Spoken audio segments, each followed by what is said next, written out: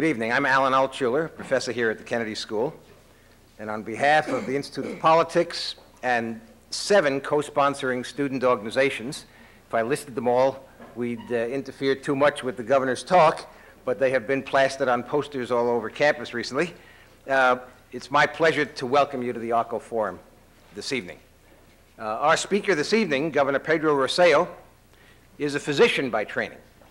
He was president of the class of 1970 at Yale Medical School and subsequently completed his training in general and pediatric surgery here at Harvard, in the Harvard hospital system.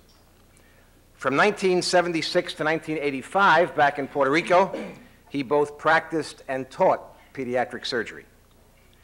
In 1985, this conventional medical career was interrupted when he accepted appointment as Director of Health for the city of San Juan. 3 years later, somehow he had caught the political bug while in this office, and he plunged into elective politics, nearly defeating Puerto Rico's incumbent delegate to the U.S. Congress. In 1991, he became chair of the new Progressive Party, which favors statehood for Puerto Rico. And under its banner, he was elected governor in 1992. 4 years later, in 1996, he was reelected in the greatest landslide in 32 years. I've been reading and hearing from him over dinner about the accomplishments that made this possible, but I'm going to leave it to him to tell you about them. He does a much better job than I could do in that. Governor Rosselló is currently president of the Council of State Governments, chair of the Democratic Governors Association, and chairman of the Southern Governors Association.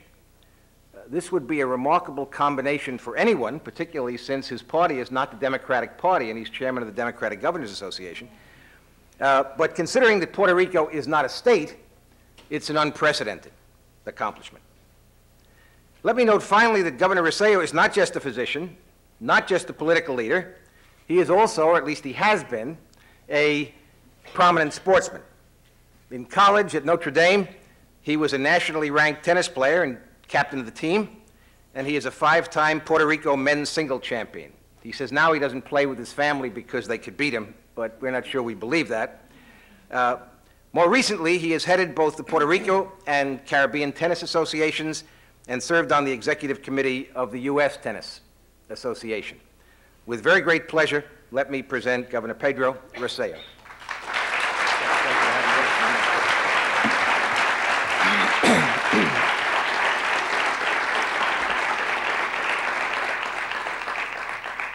Thank you very much, Professor Altshuler, for those very generous words, and thank you for not giving the dates on the tennis history here. I think none of us want to go into ancient history at this point of the night.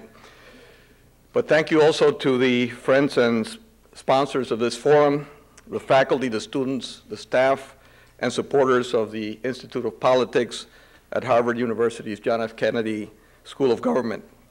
Special guests, members of the news media, ladies and gentlemen, friends all. How many times, how many thousands of times has a scene like this unfolded? A chilly night in Cambridge, a meeting room at Harvard, a group of people whose common interests have brought them together to listen to a speaker who has traveled to Massachusetts from some distant location. For me, and I hope for you, this is an important occasion.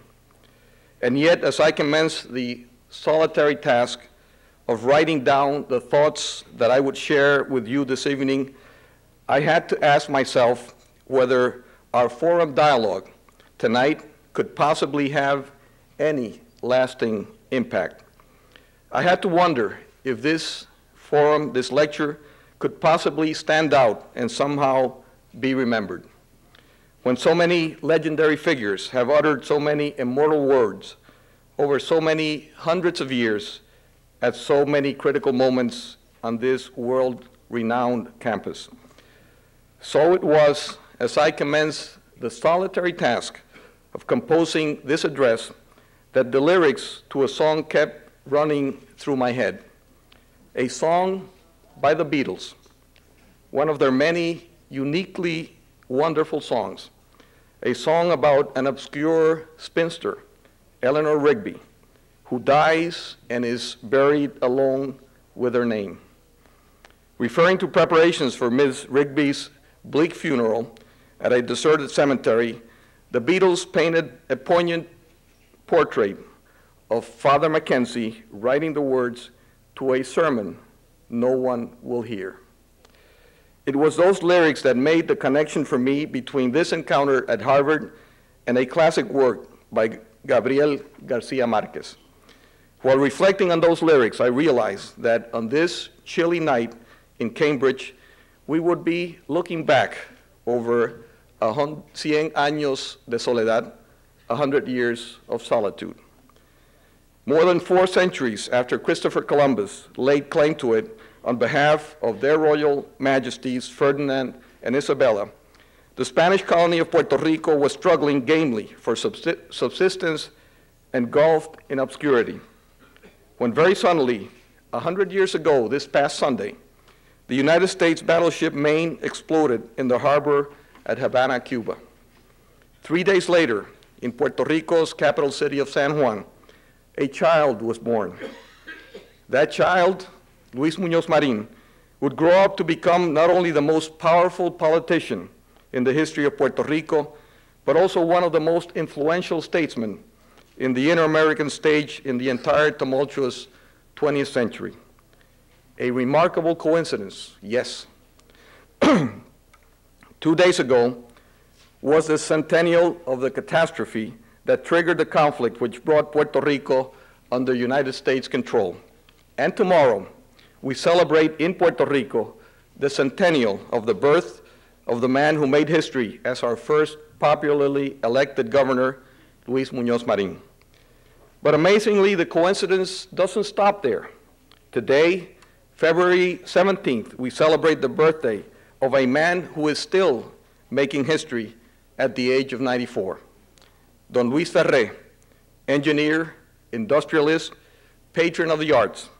Don Luis Ferré, who participated in drafting the Constitution of Puerto Rico nearly 50 years ago, who 31 years ago founded the political party that has won most of our elections ever since. Don Luis Ferré, a former member of our House of Representatives, a former president of our Senate, a former governor of Puerto Rico, and a recipient of the Presidential Medal of Freedom for his lifetime of loyalty and service to the United States of America. For most of this century, Luis Ferré has been at the forefront of a crusade that many dismissed as quixotic. It is he who symbolizes and embodies the faith and determination and persistence of a crusade for equality, which at the dawn of a new millennium, I am confident will culminate in Puerto Rico's admission to the Union as America's 51st state. After 100 years of solitude, Puerto Rico is at last approaching a date with destiny. During this century, the century of stewardship over Puerto Rico, Uncle Sam has often been a clumsy patron. His interest and his attention span have fluctuated wildly. Overall, Uncle Sam has been infinitely more supportive of our aspiration as a people than Mother Spain ever was. But that be as it may, however, with the centennial of the Spanish-American War now upon us, the people of Puerto Rico do remain disenfranchised stepchildren within the great American family. Only now and then we are unconditionally anointed as peers. Only now and then. Such as when there is blood to be shed in the national defense. Throughout this century, Puerto Ricans have sustained combat casualties in America's war in numbers far exceeding our share of the population. When there is blood to be shed, then we're abruptly liberated from the stepchild obscurity and are thrust into the thick of the conflict. And sadly, this sort of thing has been going on for so long, decade after decade after decade, that any governor of Puerto Rico could perhaps be forgiven if he or she were tempted to conclude that one more speech on the topic could hardly make much of a difference. But I am an optimist by nature. And in 1998, I have solid grounds for optimism. I would never have considered accepting the gracious invitation of this prestigious institute if I did not truly believe that a date with destiny is indeed finally imminent for the 3.8 million people of Puerto Rico. The issues are complex. The historical baggage is indeed heavy.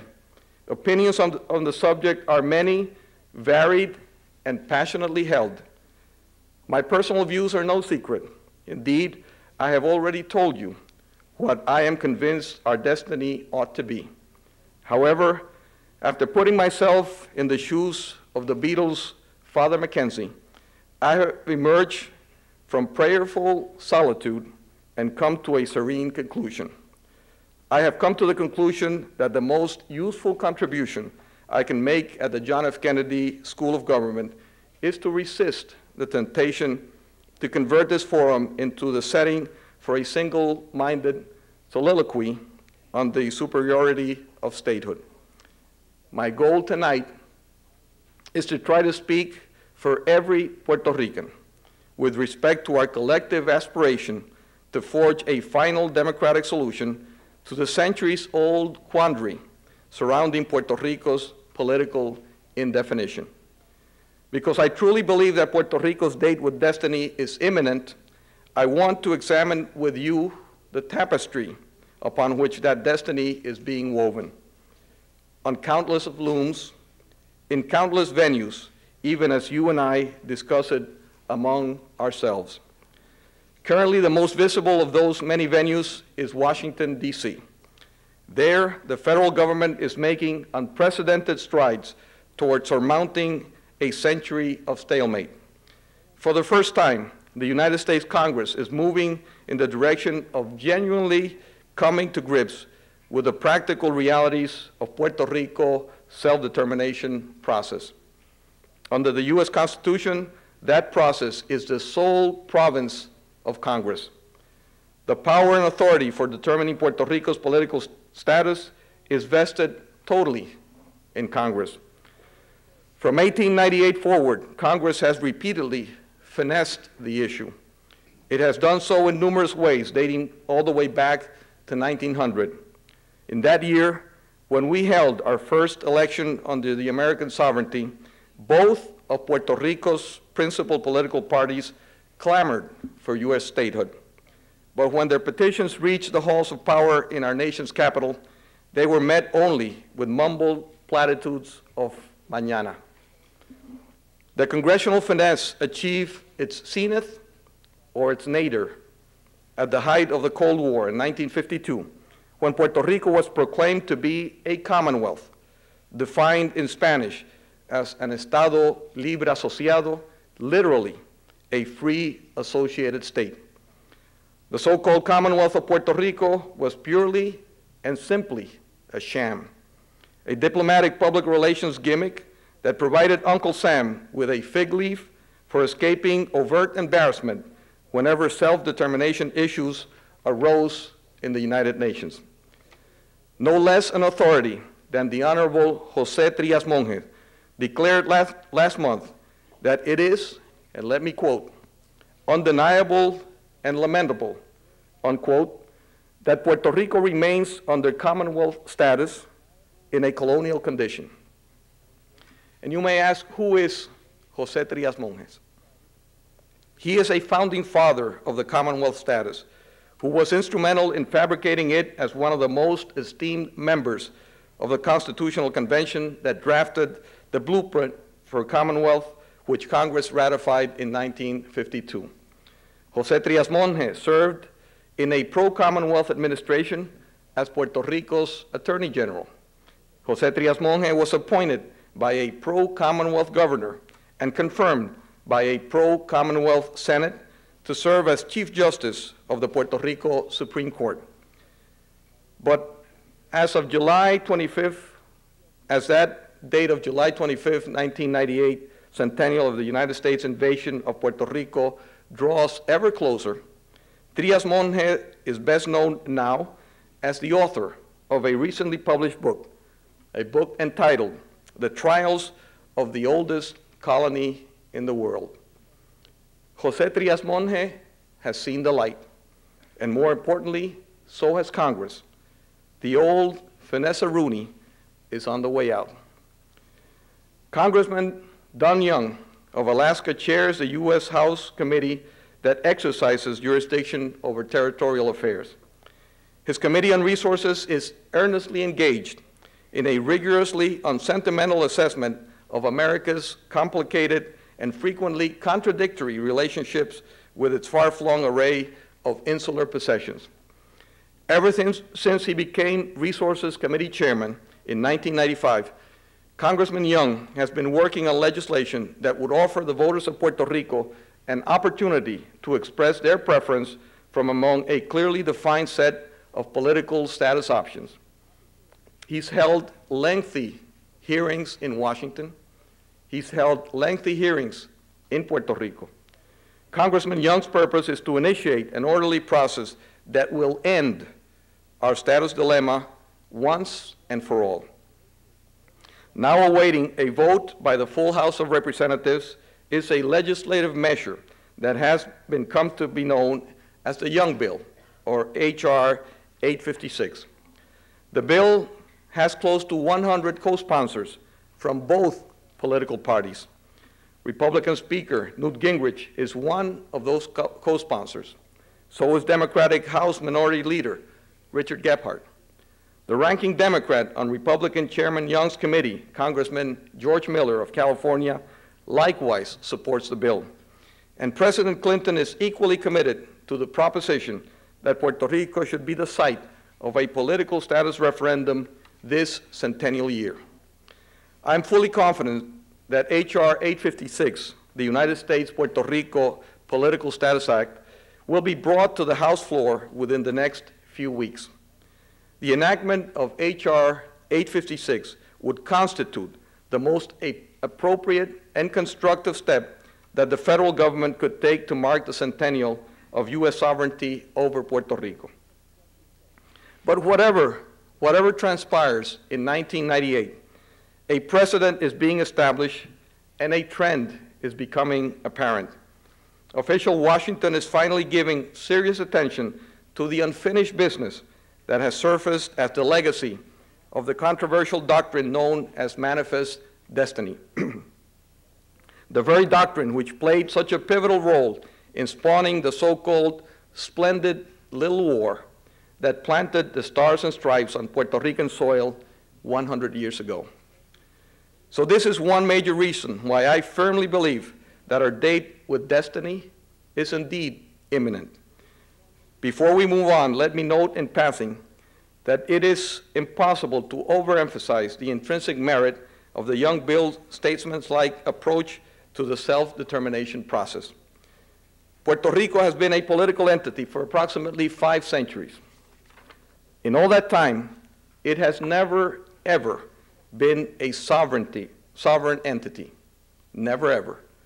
As a body politic, Puerto Rico is burdened with 5 centuries of inertia. Few informers or few informed observers would quarrel with former Chief Justice Trias Monge's assertion that Puerto Rico is the oldest colony in the world. The impact of the colonial inertia has again and again been manifested in the following manner. Colonial inertia effectively stymies the evolution of any consensus among the Puerto Rican people concerning a permanent solution to our status dilemma. Again and again, inertia has fomented indecision. And invariably, that inertia has been perpetuated and exacerbated by doubt and uncertainty over what exactly would be the terms under which a permanent status solution would be implemented. The beauty of the Young Bill is that it establishes an orderly, logical methodology for the approval and implementation of an informed transition leading to a permanent solution.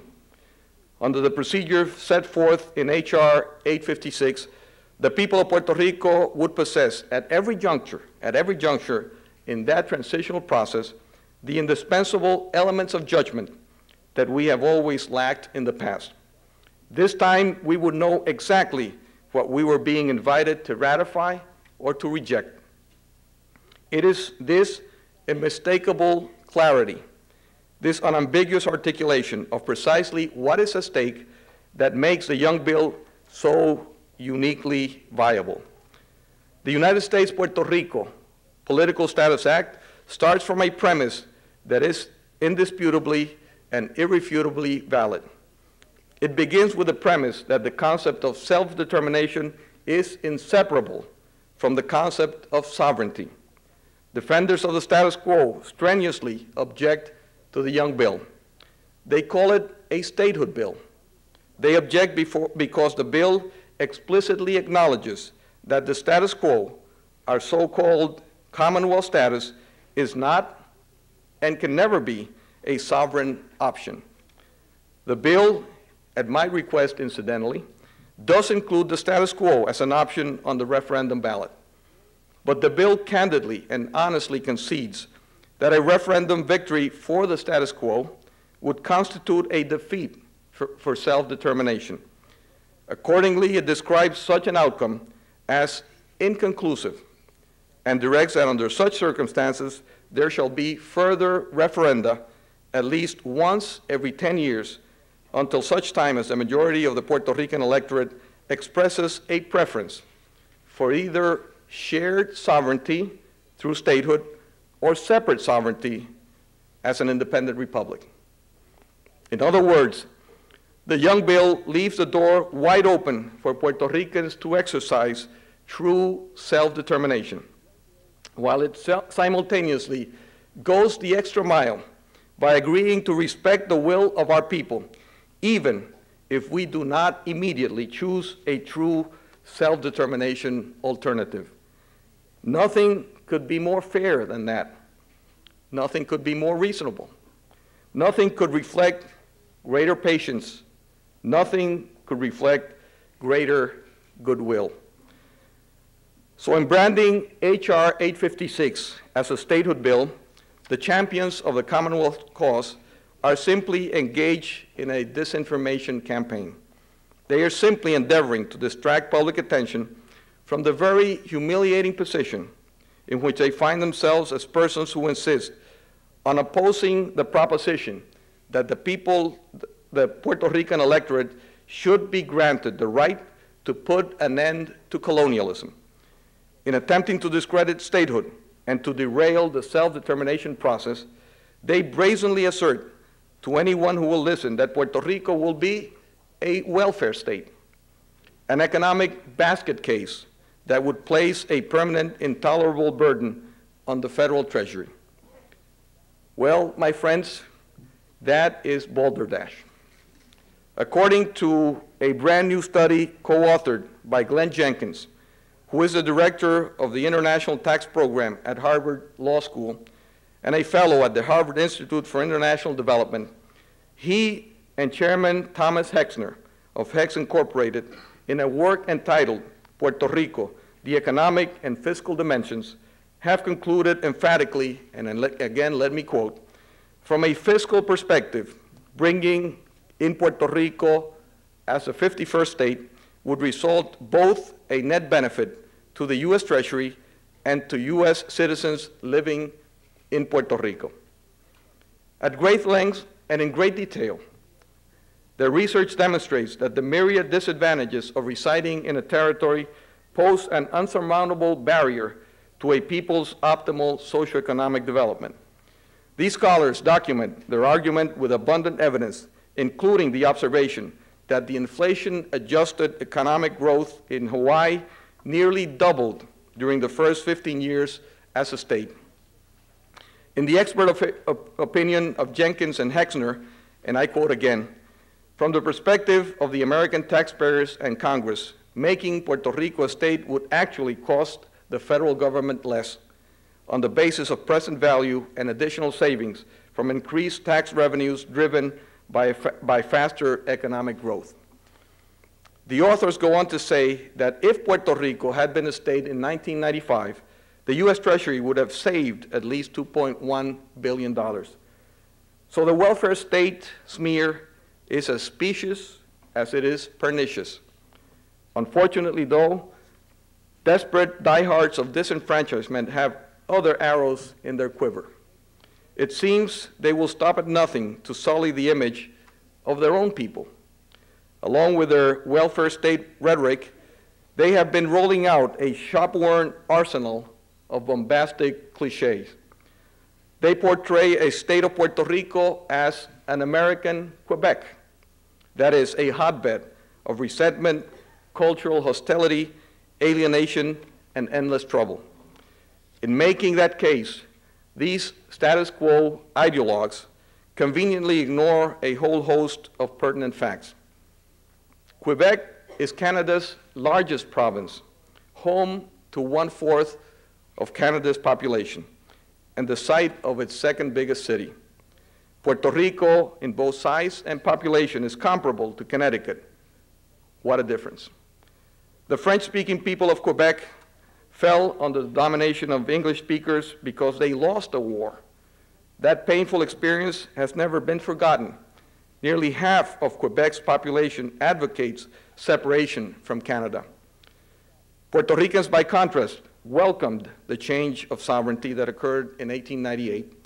Independence sentiment is minimal, less than 5%, and thus, far from clinging to the islands as a bastion against English, so many of us have moved to the mainland that almost as many Puerto Ricans reside in the 50 states as reside in Puerto Rico itself. 3 mainland Puerto Ricans hold seats in Congress. A Puerto Rican is chief judge of the First Circuit of U.S. Court of Appeals here in Boston. Numerous Puerto Ricans have been generals or admirals in the U.S. Armed Forces. A Puerto Rican woman is a member of the President's cabinet as head of the Small Business Administration. Another Puerto Rican woman serves on the Federal Communications Commission, and a third was recently the nation's doctor, the Surgeon General of the United States. Puerto Ricans have been United States citizens by birth since 1917. Spanish-speaking United States citizens who unhesitatingly accept the fact that most of their fellow citizens speak only English. Statehood won't change that. If Puerto Rico's Spanish vernacular hasn't been a problem for the past century, and indeed it hasn't, then it won't be a problem under statehood either. And besides, the debate in Quebec is about whether to get out of Canada. The debate surrounding U.S. statehood for Puerto Rico is exactly the opposite. So the Quebec analogy simply does not fly. But desperate ideologues will try anything, so the analogy is still out there, being exploited to the hilt in a calculated attempt to poison the well of American public opinion. If we in Puerto Rico have been remiss up to now in failing to vigorously debunk these shameful acts of mythological mischief, it is only because we have been too busy back home proving the old adage that actions speak louder than words. Let me illustrate that. Upon my inauguration in 1993, having received an unequivocal mandate from the Puerto Rican electorate, we launched a new beginning that would prepare Puerto Rico for its date with destiny. For the past 5 years, from top to bottom, stem to stern, we have been revamping and modernizing the Puerto Rican ship of state. From our economic development model, to our tax code, to our education system, our healthcare system, our judicial system, our public safety apparatus, our infrastructure, from top to bottom, from stem to stern, we have reformed Puerto Rico's government by converting it into a friendly facilitator of individual empowerment and private business expansion. We are aggressively, persistently, and relentlessly creating a climate of self-sufficiency, a self-sufficiency that will permit Puerto Ricans to excel and to triumph in the bilingual, bicultural marketplace that is rapidly encompassing both of our American continents in this exciting age of hemispheric economic integration. We're doing this because it's the right thing to do. We're doing it in a way that will ensure that Puerto Rico can progress and prosper under any political status, since our new economic model, unlike its predecessor, is status neutral.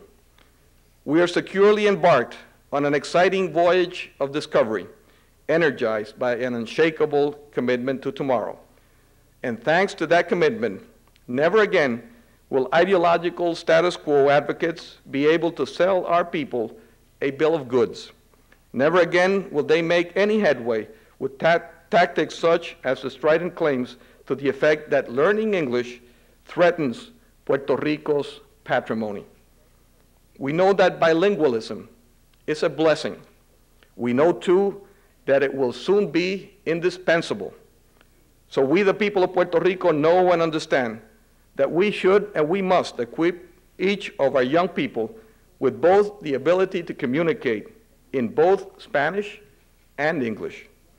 This is a Puerto Rico that is forging its own future with confidence, with courage, with creativity. This is a Puerto Rico that is ready and eager for its date with destiny. And as that date draws nearer, its arrival is being accelerated as well by a third powerful phenomenon that must be mentioned before I close. That phenomenon is as fundamental as our nation's very motto, E pluribus unum. In the 21st century, how shall we read that motto? What will it mean when we look at America and utter the phrase, out of many, one? The answer is in this room. The answer is spread all across this campus. The answer is swiftly finding its way into every community in every state. The earth is fast becoming a global village linked by instantaneous communication and a worldwide marketplace. Our America can remain a respected leader in that global village, a strong, prosperous, and just leader, if and only if we take full and complete advantage of the unique asset that is the diversity of this nation's population. In the 21st century, equality and opportunity must and shall become more than a matter of principle. In the global economy of the 21st century, equality of opportunity will become a matter of necessity, because unless we take a maximum advantage of our diversity, we shall inevitably begin to lose our competitive edge in the international marketplace of product, services, and ideas. Diversity, therefore, is an issue where the idealistic and the pragmatic converge. Diversity is indeed an issue where our best instincts and our best interests converge. 10 or 15 years from now, Hispanics will have become the principal subgroup in the United States population. And the timing could not be better. As our nation's entrepreneurs look south to limitless opportunities for profitable interchange and productive partnership with the 400 million consumers of an increasingly democratic, increasingly market-oriented Latin America and the Caribbean. Hispanic Americans will be at the forefront of that mutually beneficial exchange, leading the breakthrough and opening the doors to cordial collaboration and better lives for people throughout our hemisphere. Within that context, and contemplating that inevitably imminent scenario, who can doubt that the spotlight is shifting? Who can doubt that Puerto Rico will move out of the shadows and onto center stage, its era as an insular stepchild gone for good? Who can doubt that bilingual, bicultural Puerto Rico will take its place in the hemispheric spotlight as an ideally situated bridge of the Americas?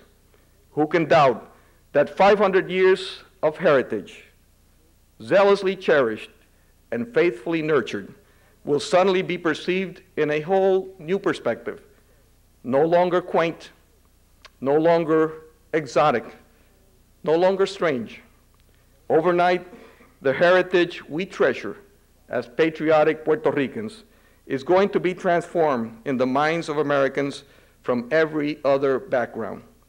where once our heritage may have been perceived as an obstacle to acceptance, or at best, as a charming tourist attraction, that heritage tomorrow shall be recognized and warmly welcomed as a magnificent resource for American leadership in the global village of a new millennium.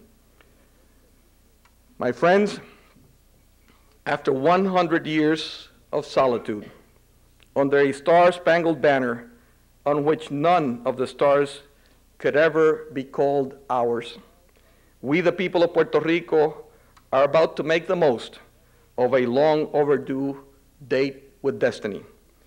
And America, all of America, from sea to shining sea, will be richer for it. Thank you very much. May God bless you all.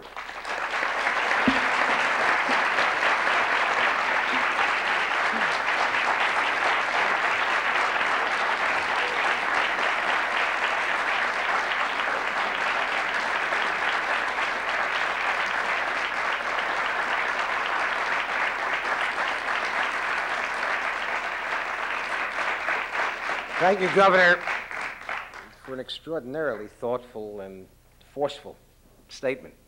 As you know, we take questions, or the governor will take questions. From the mics, let me mention, do not touch the mics. If you touch the mics, things don't work very well, no matter how effective you may be otherwise in making your point. Please identify yourself by name and affiliation as you begin, and please concentrate on asking questions rather than speeches, because this is the governor's night to make speeches, and so we reserve that right to him. Sir. Governor, my name is... Let me mention, we only have mics on the ground floor tonight, so if you're on the upper level and you want to ask questions, please come down and get online down here. Yes. Governor, my name is John Carr. I'm a second year here at the Kennedy School, also a third-year law student. I was very interested in your speech tonight concerning Puerto Rico's possibility for statehood, and was particularly interested in your commitment to the application of the Bill of Rights to your current administration. It was reported in the LA Times last December that one day after the largest newspaper in Puerto Rico, El Nuevo Diaz, ran a series of investigations critical of your administration, particularly in the forms of fraud and corruption, that a large number of government advertisers pulled their advertisements from the paper, as well as a tax audit was initiated and a government-funded housing project with the Puerto Rican Concrete Company was terminated. I was wondering if you could state whether these allegations are true, and if so, how you feel that that is a legitimate use of state power under the traditional freedoms of the press which are afforded by the First Amendment. Let me just give you a short answer, and then I'll expand on it. Those allegations are totally false. Totally false. The newspaper in question has a series of other enterprises. And the reality is that the newspaper is used as an instrument to try to coerce government policy and to obtain preferential treatment for those many economic enterprises. If you're talking about freedom of the press or freedom of expression in Puerto Rico, I invite you to go to Puerto Rico. Have you been there? No, I have not. You haven't been there. It's interesting how you're aware of a very special issue in Puerto Rico without having been there. Harvard But Law let me, School does a good job with it. let me tell you that if you go there, you will find that there are over 6 daily newspapers in Puerto Rico. There are over 118 radio stations in Puerto Rico. There are over 14 stations, television stations in Puerto Rico. In terms of access, whereas there was an executive order when we took office limiting information to the press, that executive order was derogated. There cannot be any claims that this administration has not given more information and more opportunities for all the media in Puerto Rico during the past 5 years. And we can document that with facts. So this is not a question of freedom of expression or freedom of the press. I challenge you to name one instance where the press, any member of the press, has been limited in the access to information or in their free exercise of their profession. What is true is that you mentioned, for example, that an audit or an exam of the tax returns of El Nuevo Dia was ordered. That is true. What you don't know, maybe, is that it was ordered for all corporations that have a gross income of over $10 million. What El Nuevo Dia wanted was to be excluded from that investigation. The people of Puerto Rico thought that it would be important that the government was as strict with the individual taxpayers as it was with the major corporations in Puerto Rico. So I ask you, is it fair then to call for a tax investigation of all corporations having income above a certain level and exclude one newspaper, because the other newspapers are also included, or the other corporations are also included? That, for me, would be totally inappropriate. The El Nuevo Dia has other corporations that have economic activity in Puerto Rico. I was elected to apply the law equally to everyone. I do not think it is appropriate that the newspaper is used as an instrument to coerce and to intimidate government in applying the laws equally to everyone. So if you go down to Puerto Rico, and I invite you to do it, you go there and see if there's any restriction on freedom of information. You will find that possibly per square mile, possibly per citizen, per capita, you will find more media, more news available to our population than almost anywhere in the world. So the information you got honestly, but I must say is one-sided. And I must say that this is at a stage that I welcome, because it's now at a court level that allows both sides to present their evidence before the people of Puerto Rico, who will be the judge of what this is all about. Is this about freedom of the press, or is this about coercion of the government of Puerto Rico by an enterprise that happens to have an interest in the press? Thank you. Yes. My name is Carmen Chico Duffy. I'm from here, from Massachusetts. Why have both political parties acknowledged that the 3.8 million United States citizens in Puerto Rico should have a right to delegates to the national conventions every 4 years, 58 for the Democrats and 16 for the Republicans, to vote on important matters, including selecting party nominees for president and vice president. Yet, after 100 years, the 3.8 million residents of Puerto Rico still have no say in decisions impacting their life, because they cannot vote for president or for voting representative in the U.S. Senate or House of Representatives. I think the reason, the practical reason is that the decisions on who votes at the national conventions for the political parties is basically a party decision. It does not involve the right or absence of such a right of the citizen to vote on an election. And it's basically based on a decision that's made by the political party. As you say, both the Republican and Democratic Party allow Puerto Ricans delegate to participate. At the same time, we elect groups of delegates that are committed to one or another of the candidates for national elections. But when the time comes to vote, Puerto Rico has no chance to vote. This is one of the inconsistencies that we see in Puerto Rico under the current status. Okay, Thank you. Yes, I want to ask the governor in terms of... Identify yourself, please. My name is Lorenzo Antonio Rosselló, and I am from the My National cousin. Committee... No, at all. At right. all. I'm from the National Committee to Free Puerto Rican Prisoners of War and Political Prisoners, 15 who are jailed in the United States right Yeah. now. Yeah. And the question I have is around how can you speak, I have two parts, of self-determination without the transfer of sovereignty to the Puerto Rican people and the withdrawal of U.S. troops from the island. How do you talk about that self-determination without, in colonialism, without independence? I cannot understand that, and there's a second part. How can you talk about a bilingual country when Paisan here is throwing out the bilingual coordinators and bilingualism here is being attacked in the United States? We live racism and we live discrimination here and segregation in the United States. We live the statehood. What?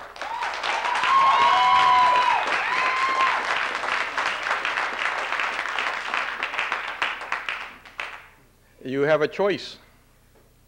You can go back to Puerto Rico. Where the racist young will rule, where the racist young will rule me? No. Doesn't change. Don't change. There's Young is a racist, and he rules over Puerto Rico. there's The governor's podium. there's racism in the United States. There's racism in Puerto Rico. There's racism throughout the world. That does not validate what you're saying. If you were so committed, if you felt that this racism you're experiencing here is so overwhelming, again, you have a choice. You have a choice. The fact that you're not exercising it is very eloquent as to the reasons for that. And so I think that the people of Puerto Rico have a choice, should make a choice. It might be your choice. It probably won't be. But they have the right, irrespective of how you feel that you've been discriminated or not discriminated. The people that live in Puerto Rico don't have the rights that you have here now.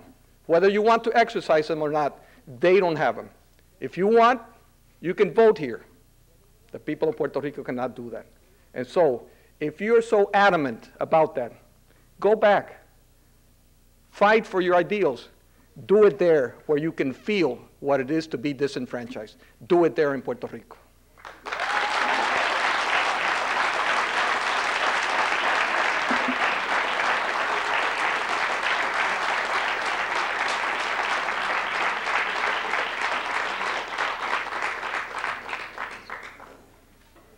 My name is Jack Duffy. I'm a graduate of the school, and I'm married to Carmen Ana Chico from Puerto Rico. And I'm treasurer of the Massachusetts Commission for Puerto Rican Statehood. My question is, I'd like you, Governor, if you could, to please respond to a contradiction. On the one hand, I understand that you have a remarkable academic and professional background, that fellow governors you have worked with for 5 years have voted you president of the Southern Governors Association, president of the Democratic Governors Association, president of the Council of State Governments. And then in the past 2 elections, you have been elected governor by large margins by the voters of Puerto Rico, who know you and your convictions well. And your statehood party has won large majorities in both houses of the legislature in Puerto Rico. Yet, a sizable, organized clique here seem to imply that they, not you, understand and represent the real wishes and interests of the Puerto Rican people. Would you please explain this apparent contradiction?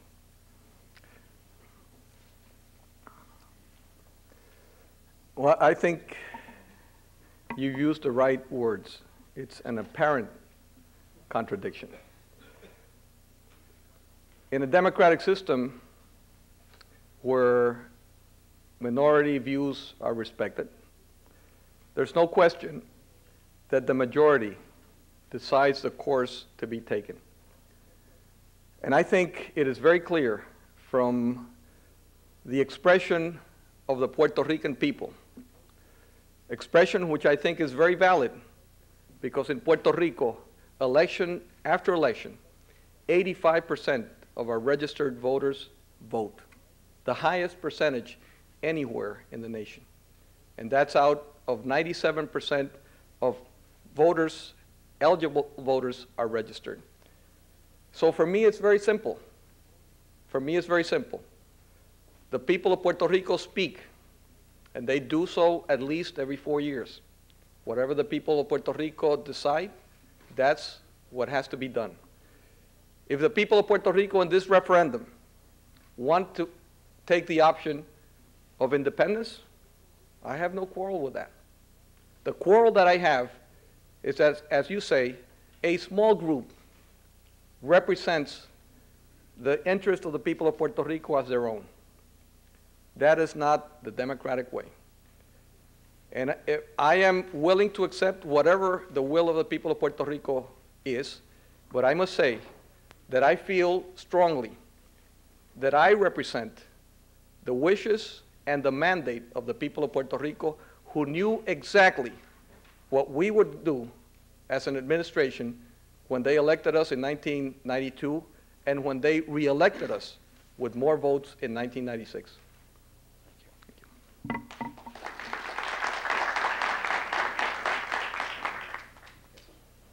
Bienvenido, señor gobernador. My name is Cesar Martinez. I'm a resident of a suburban area around Boston. And I had 3 or 4 questions, but they seem to have been asked. So assuming that Puerto Rico is the oldest colony in the world, assuming then that the referendum has to do with sovereignty, could you please tell us what kind of power the residents of the island, what kind of sovereignty they will get in terms of the representation in the Congress?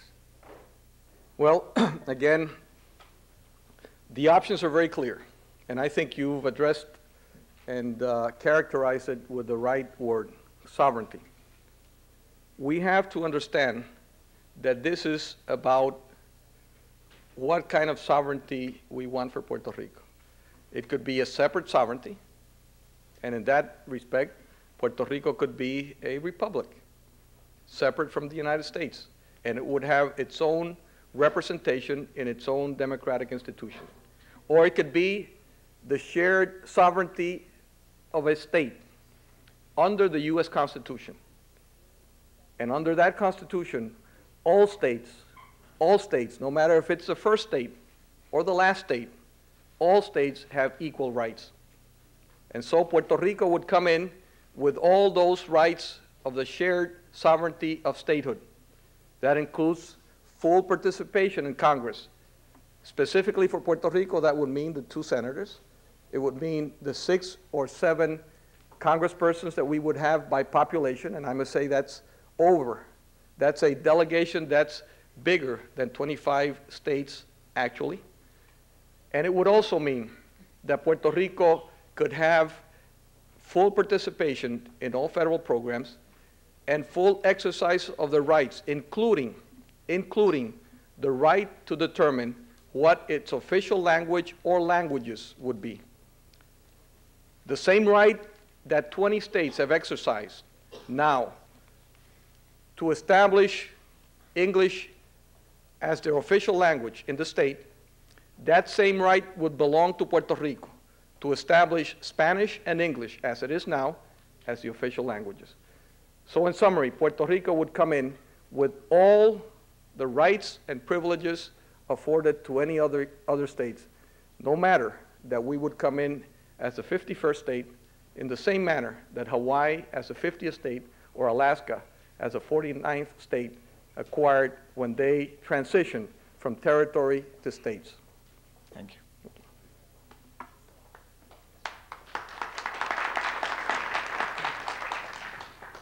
Good evening, Governor. My name is Argentina Arias. I live in Framingham, Massachusetts. I was born in Arroyo, Puerto Rico. Arroyo. And my question is, can you explain why do you believe that statehood will be the best thing for Puerto Rico?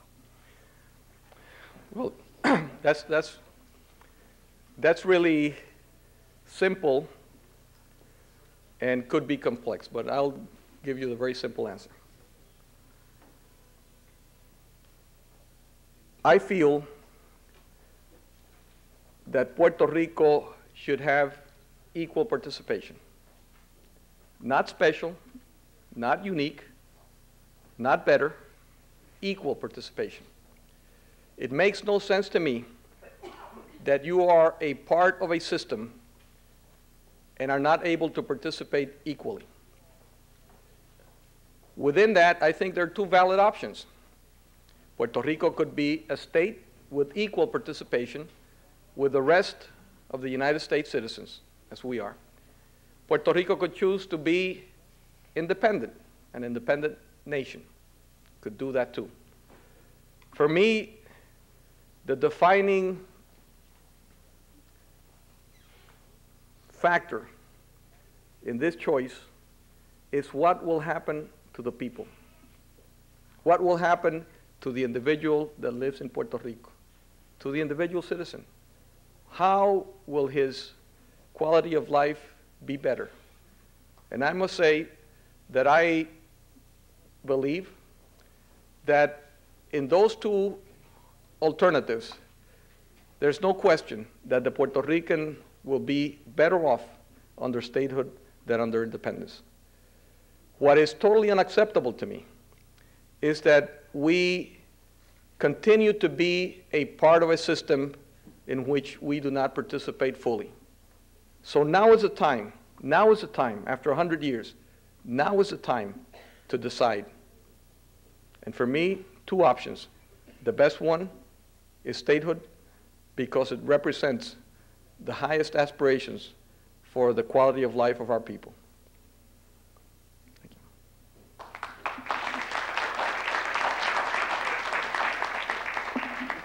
Hi, Priscilla from Guaynabo, Puerto Rico. I've been here 13 years, so I welcome you.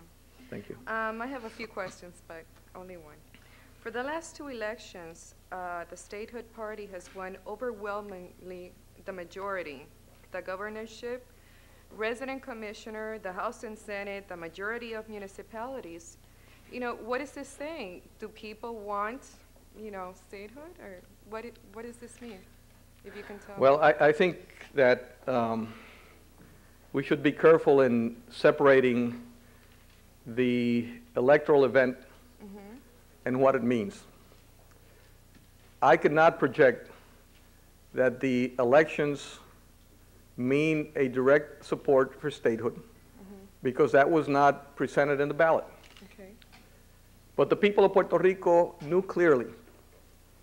It was written in plain language that our administration would pursue what we feel is the best future for Puerto Rico, which is statehood. The people of Puerto Rico knew, because it's in black and white, what we would do to foster the opportunity of Puerto Rico to decide finally on its political status option. That is no secret. The fact that we were giving a mandate in 1992, and that was followed by a bigger mandate in 1996, reaffirms to me that we are in the right course in allowing the people of Puerto Rico to choose. I must say that I cannot translate the results of the election into a status choice. What I can do is translate that as a mandate to have the people of Puerto Rico the opportunity to choose. And that's exactly what I'm doing. Thank you. Thank you. I think just one or two more questions. Yeah. I think we're just going to take one more formal question. And then, if the governor's willing, he'll take some informal questions from people who want to stay for a few minutes, but this will be the last question of the formal event. Yes, sir. Viva Puerto Rico Libre. My name is Gilberto Diaz, a member of Latinos for Social Change. I haven't had the good fortune of being able to be a physician or go to Harvard, so please forgive my Spanglish.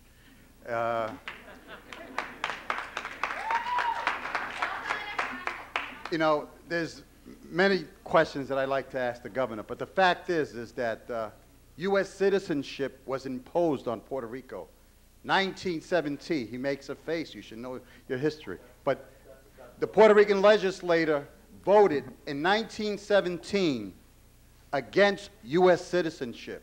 The United States government imposed it. It's important that this audience understand that. Also, Excuse me, I'm sir, going to it's ask time a for question. but- I'm going to ask a question, please. But Let's not respect- after a long speech. Okay. Ask the question, please. But let me get to my point, please. They have criminalized the struggle for independence. He talks about invasion in 1898, the governor. He talks about colonialism. There's a resolution 1514 in the United Nations which has declared that every colonial country has the right to self-determination and can use any means available to them to fight for independence. There's currently 14 political prisoners in All right, jail. excuse me. Excuse me. No, excuse me. I think you've made a statement. Why don't we let the governor comment on your statement? Well, you I really haven't don't finished, have though. a question. I haven't finished. I No, want you to could- also no, comment but on wait, the you're fact not that... your place excuse to me. make a speech. Well, he's saying... It's not let your me finish. place to make a speech. Okay. In terms of the so-called... What is the question? The other What is the compañero, question, the sir? question in terms of why doesn't he What is return the to question? the island. The fact is that 60% What is your question, of sir? Puerto Ricans in Puerto Rico live off of food stamps. 13% of the island are occupied by U.S. military bases. Okay, that is the reality of Puerto Rico. And we do live racism here, police brutality, unemployment. Okay, go back. Why are we here? Those who say go back. So we could be among the food stamps, the other 60% that receive food stamps? That is the reality. I think we have this- Unemployment I is think we have the 19%. sense- If that was the reality here, that Sir- would be considered depression. Sir, I don't level. want to call security, but if you could, I think we have the Once gist again. of what you're saying. I think if Viva you Puerto let the Rico governor, Libre, and I his think- administration is nothing but a clone government representing U.S. corporations in Puerto Rico. Thank you very much, sir.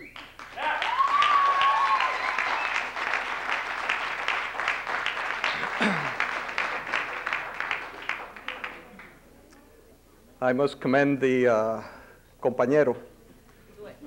He has a better English than I do.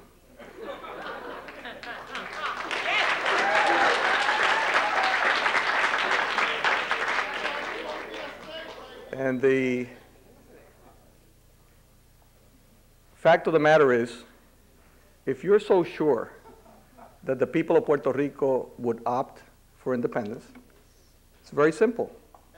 Let's. Well, well,